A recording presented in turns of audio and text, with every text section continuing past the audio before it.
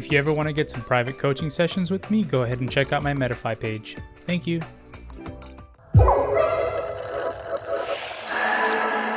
Wow. Sora's Sonic Blade is one of his most interesting special moves, because while on the surface it may seem like a simple recovery tool, or even a casual spamming move, it can be used for some pretty cool stuff. In this video, I'm going to show you 3 other ways you can use Sora's Sonic Blade. But before we get into that, this video is sponsored by DNF Duel. Now this game definitely caught my eye. DNF Duel is a super cool Smash-style fighting game with intuitive inputs and super fun gameplay. It has beautifully animated effects that do a complete screen takeover, making combos super satisfying to land. Now if this already sounds cool to you, you can check out the link in the description below to see this game in all its glory. Now you know how important online gameplay is to these multiplayer games, right? Well, DNF Duel actually uses rollback netcode. This ensures a low-lag, seamless multiplayer experience worldwide. And it even uses a really simple online matchmaking system where you just get in queue and constantly match players. Of course, you don't have to just play online. The game has a bunch of other game modes like story mode, practice mode, survival mode, arcade mode, and more. Like, the game's got it all, man. DNF Duel is available right now for purchase, and you can click on the link in the description below to check it out. Thanks once again DNF Duel for sponsoring this video.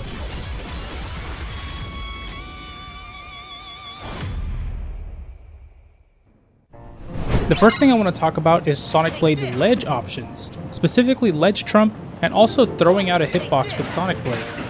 If you're not exactly at the edge of the stage, you can simply aim diagonally towards the ledge with Sonic Blade. This will force the opponent off the ledge. The angle is pretty lenient in this instance, however if you're closer to the ledge, you will need to aim precisely towards the ledge. This is harder than normal, especially if you're using a GameCube controller, because you have to go right in between the notches. After a ledge trump, assuming they don't buffer any options, you can go for a lot of other moves.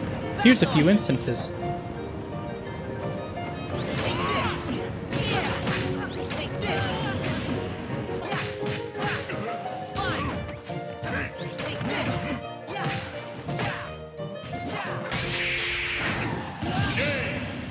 The second use for Sonic Blade is platform tech chases.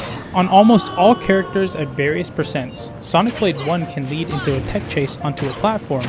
The cool thing about this is you can loop on the platform as well. However, you should keep in mind that depending on how soon you hit the opponent with your Sonic Blade 1, you might not be able to go for some options fast enough.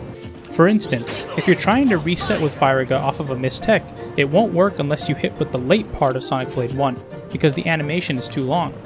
That being said, you can still go for the reactionary tech chase. Bruh.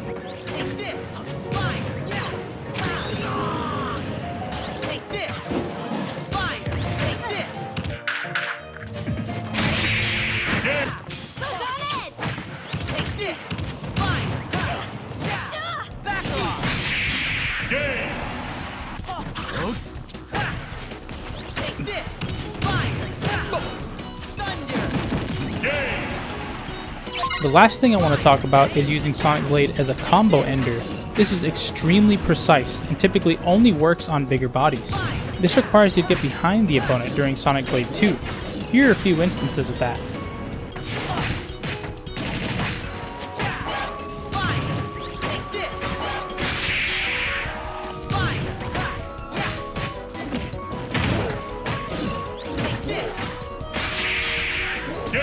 Depending on what direction your opponent is holding, you can kind of follow where they're going to get hit and combo from there. I definitely don't recommend going for this if you're on the same stock, but man, does it look amazing as a kill finisher. Well, that's all I have for now. I hope you guys liked those tidbits. If you want to see more, be sure to let me know in the comments below. I'll see you next time. Peace.